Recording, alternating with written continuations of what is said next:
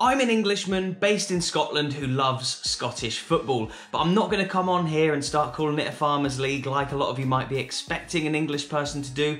I love the Scottish game and I only want the best for it. I feel quite privileged in the position that I'm in and that my viewers have put me in, so a massive thank you. Do remember to hit that like button and subscribe if you're new as well. Thank you very much. But yeah, I do feel very privileged in the position I'm in within Scottish football, and I do feel like as an outsider, I've only been here a couple of years, I can look at Scottish football from afar without any prejudices, with all complete neutrality, and kind of come up with 4 things that I would change about Scottish football. First up, there is nowhere near enough TV coverage of the Scottish game. Firstly, let me just come to this article, right? I found a couple of articles. This is on the Daily Record. So, this is from the one that I'm going to sort of read a couple of bits from just now. It's from November 2021, so about 5 months from when I'm filming this currently. The Scottish Premiership is outcompeting the English Championship in terms of TV viewing figures. Sky Sports coverage of the SPFL has been criticised in recent weeks. Remember, this is from November 2021. Most notably after a full card of top-flight action which produced a thrilling night of football was snubbed in favour of the EFL Cup. Obviously down in England there. In October of 2021, there was a full list of Scottish Premiership fixtures which produced 21 goals and not one of the games was shown on live TV through the broadcast that made the deals for the Scottish Premiership. That's through Sky, of course. And how much do Sky pay the Scottish football authorities to show the football of Scotland to the people of the United Kingdom? £150 million. Oh, that might sound pretty good, you think? Over 5 years. £30 million a year. And so let's compare that to some of the other leagues around the world. I found an article here on the Celtic Star, so shout out to the Celtic Star. It's written by Conall McGinty. I hope I said that right. Sorry, Conall, if I haven't, but I think I have Conall McGinty on January 2022, so just a couple of months before I'm filming this video right now. So he makes some really good points, and do remember to check out the Celtic Star after this video. The two biggest clubs in the country are due to battle it out in a huge match this coming Wednesday night at Parkhead in one of the most famous derby matches in the world that will have huge ramifications in a tight title race. All this for around £30 million a season. Yeah, he goes on to say there isn't much point in comparing the Scottish money in TV rights to the English Premier League, but he does actually say, look, even the bottom club in the Premier League takes home double the amount that the whole Scottish Premiership takes. That is just crazy. Right, so looking at the English Championship and comparing that to the Scottish Premiership, he has said at £120 million annually, they have a deal in place worth nearly as much per year as our 5-year contract with the same broadcaster. Is their product more exciting than ours? Do they have teams such as Celtic who are known worldwide and have a huge fan base? A title race between 2 bitter rivals with 4 massive games between the two guaranteed per year? No, they don't.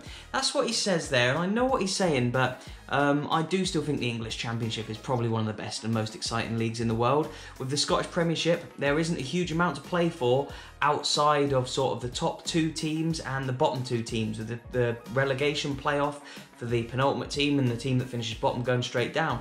Whereas in the English Championship, you can have teams as far down as 10th within the league who are still vying for playoffs right towards the end of the season, and there's also more teams that go down as well. So I do think that there is more competitive jeopardy in the English Championship, which is why it's maybe more attractive to more viewers worldwide. But let's compare the Scottish TV money to the TV money of certain leagues around Europe.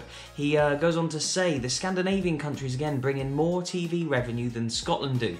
Eurosport pay 50 million a season for Sweden's league, Discovery Network pay Norway 35 million, and Denmark sell their league, Superliga, for 46 million.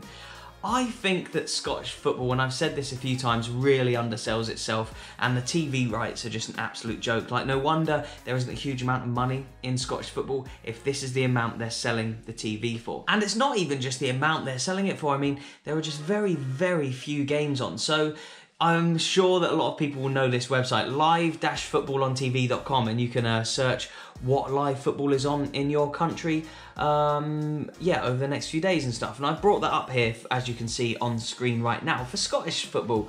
And yeah, this week, tomorrow, we have Dunfermline v Partick Thistle. Then, of course, we've got the international break. So we won't go into it too much around this time, but the football restarts again on the first weekend of April there, 2nd of April. Oh, and look, we do have some games on TV, it says. But if you look along to the right-hand side, it's only on DTV, Hibs TV, Motherwell TV, RCFC TV, and Saints TV. So yeah, it's all, the Saturday games are only live if you want to watch it through the club's streaming services. And then we get on to Sunday, of course, the Old Firm Derby. That is obviously going to be broadcast. And then we have Raith Rovers v Queen of the South in the SPFL Trust Trophy final. All right, fair enough, that's on TV.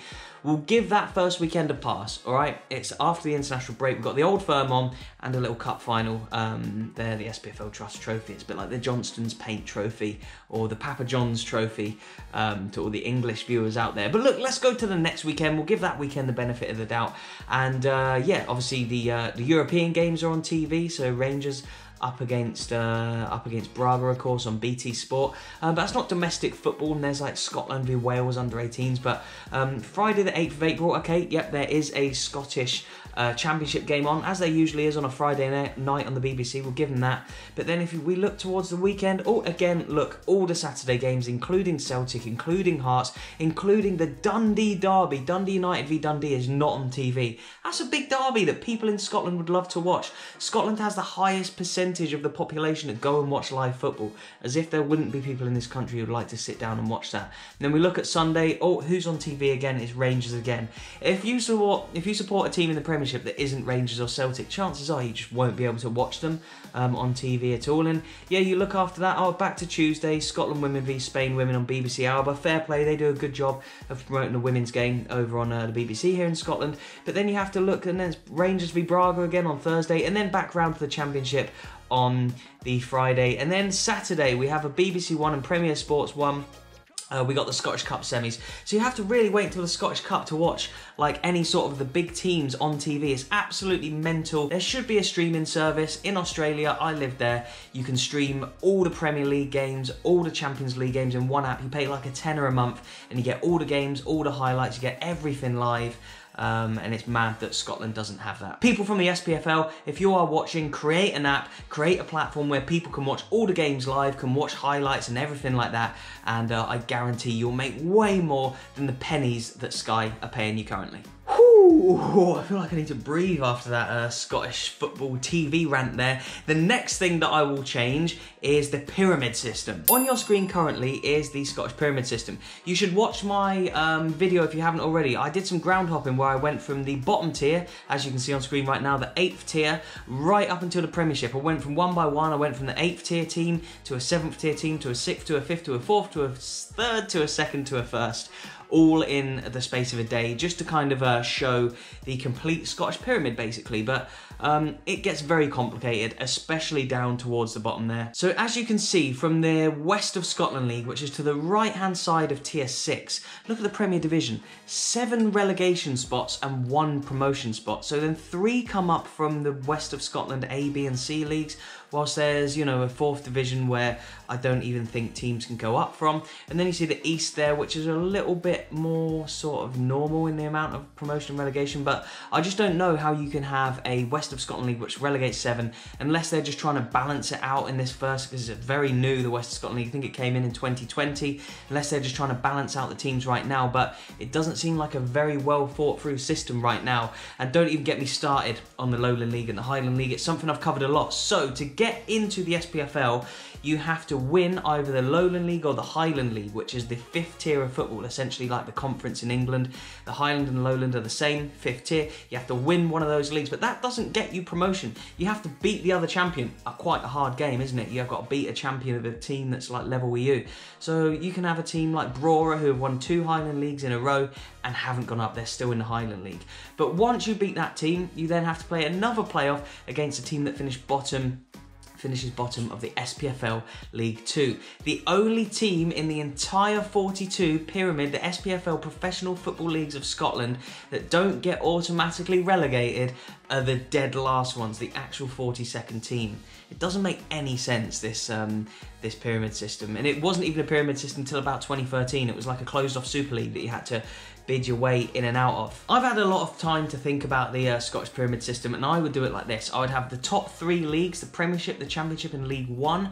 I would have those as leagues of 14, and then that would just be your 42. The 42 that are in there right now is currently 12, 10, 10 and 10, whereas you can amalgamate those into 3 leagues and have them as 14. You could still play 38 games a season that way, play each other twice home and away, and then split the league and play the ones that are within your half twice again. I think that brings it up to 38. It would also add more prestige to the teams. If you have 14 teams in the Premiership, that is 14 more prestigious teams. At the moment, you have 12 prestigious teams. You have 12 Premiership teams. And if you're a team in League 2 and you go up to League 1, it makes you more prestigious. So just ratcheting these teams up a little bit just makes the whole teams and leagues seem a little bit more prestigious from an outsider's perspective. And remember, I'm English and I like to think about it from an outsider's perspective. Like I mentioned in my intro, I like to look at things from afar and see how people not from Scotland would see these things. So yeah, top 3 leagues of Prem, Championship and League 1 is what I would have. And then I would have League 2 South and League 2 North. And that is where you can amalgamate the best of the Lowland League and the Highland League, and then restructure the sort of non-leagues after that. But yeah, I would have a League 2 South, a League 2 North. Again, it would add more prestige to the sort of teams that are sort of vying to get into the non-leagues, vying to get into the league rather. And then, yeah, like, I just find even though I've done a lot of looking into it and I'm sort of getting into it a little bit more, but I just feel like at the moment when you have the West of Scotland League and there is 1 promotion playoff spot and 7 relegation spots. Oh, and also, actually, from the 6th tier, it's only 1 team of... You see how it's like East, South and West are all the same tier? You only get one promotion playoff spot. The East, South and West champions have to play each other and only one of those teams will go up. It's like when it gets towards this point of the season, towards the end of the season, there's teams that are like 5th who have got nothing to play for, and it's just... like, it leaves teams with more, like, dead rubber games. Is that the word, dead ringer? Dead rubber? What's that thing where, like, you have nothing to play for and you're just, like, playing another mid-table team? You get loads of those games at this point of the season because there's not enough promotion and there's not enough relegation. That is something that needs to be sorted within Scottish football, is the pyramid system. Whew, another rant. Jesus, I'm absolutely losing my breath in here today. Yeah, I hope you're enjoying this video. Like I say, I just want the best for Scottish football, and I'd love to hear your thoughts on the comment section below on some of the points that I raise. The third point that I'm going to raise, and something that I would change about Scottish football, is the kind of disdain and hatred for the old firm teams. Now, don't get me wrong, I know what it's like to hate a team that wins all the time. Sir Alex Ferguson pretty much ruined my childhood due to the success that Man United had, and to be fair, if I was a Hibs fan, a Hearts fan, or a fan of a team in the Championship or League 1 or League 2, or even a non-league team, I would probably look jealously at Celtic and Rangers, and also for the fact that they kind of hold so much power over the powers that be in Scotland, the SFA, the SPFL, and sort of the decisions that get made within all of the leagues. You only have to look as far as the Lowland League to see the B teams obviously buying their way into that and the controversies that go around that. So I do understand why there is some disdain towards the old firm clubs. But I did a tweet about, when was this? 13th of Jan 2022. And you can follow me on Twitter, it's always in the description box. But I said, how lucky are we to have Celtic and Rangers in Scotland? And I got so many replies from people saying, look at this gif here, sure, if you say so. This is edging towards unfollow territory now, Sam. And then someone's written here, Graham, seriously, they can leave anytime they like. Both clubs are horrendous with all the hatred their fans bring through the bile they inflict on every club they play against. And again, I totally understand that the odd minority will ruin it, but I do think that we have to look at the Old Firm as 2 incredible clubs that put Scottish football on the map. We spoke about the TV viewing figures and stuff and why it's not seen around the world more. The Old Firm is the jewel in the crown that will be able to rake in more money and hopefully filter down with TV revenues and stuff from around the world. And I would like to see that change, and it is through the Old Firm clubs that more money is brought into Scotland and Scottish football every year. Fans from all around the world, like I get messages from people all the time asking me, and I can't get back to them all, so I do apologise if you're one of them. I get messages all the time from people saying, how do I go about getting tickets for Celtic and for Rangers games, and they're from abroad. And I think we need to remember that Celtic have lifted the European Cup, the first British team to do so. Rangers have had some fantastic European nights at Ibrox recently, which is bringing more eyes onto the league over here. And when Gerrard was the manager, and now there's Giovanni Van Bronckhorst at Ibrox, and Celtic have got their new Japanese revolution. I see loads of Japanese viewers coming onto my Celtic videos, especially when I stick Kyogo in the title. And it's just brilliant to see the two teams sort of battling it out at the top again, and that is only going to bring more eyeballs in from around the world. So guys, I understand why you might hate the old firm teams, but just remember what they do for the game here. The fourth and final thing that I would change about Scottish football is the pitches. I totally understand why teams of the lower leagues have 3G pitches and Astro pitches. In a lot of these towns there aren't places for the teams to train. For instance, let's take one, maybe Stenhousemuir. They're a great community club as well, and there's a lot of schools and kids and other teams that want to use that pitch, and so if it was grass they just wouldn't be able to. It'd be cut up every week, and it'd be they'd only be able to use it for the men's football team, which it is, I guess, therefore mainly. But Stenhousemuir have a women's team that use it. Like I say, they use it for a lot of the community, and I do understand why teams use it. It's a revenue builder, and like we spoke about earlier in the TV section, there's not a huge amount of revenue even for the top teams in terms of the TV, so yeah, the lower teams are going to be making even less. So I understand why they want to make money out of 3G and artificial pitches. But it raises the question, and I hear it a lot in the stands, should there be artificial pitches in the top tier of Scottish football?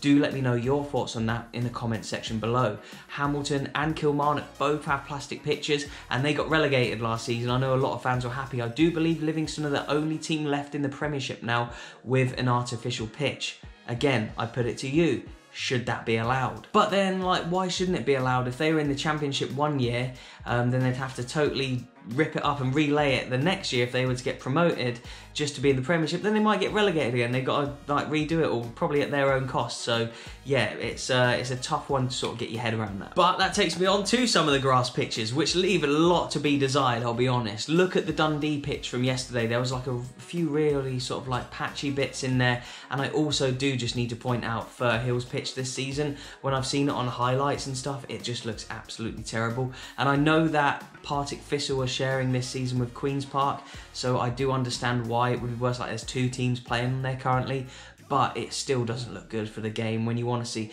when people from abroad, or like I say, me, an Englishman, if you come up ground hopping in Scotland, I mean, I live here now, but if an Englishman was to come ground hopping, say they were up here to see Celtic or Rangers on the Sunday, and they were picking a game in Glasgow to go to, and they thought, oh, I'll go to Partick Thistle, that's not far away, and they go and see the pitch like that, it really doesn't leave a good impression at all. And compare it to the English lower leagues, there's absolutely no comparison. I made the comparison when I was at Dundee. Look at the Barrow pitch. Barrow are right towards the bottom of English League 2, and their pitch is immaculate. Dundee are in the Scottish Premiership, and their pitch was pretty awful.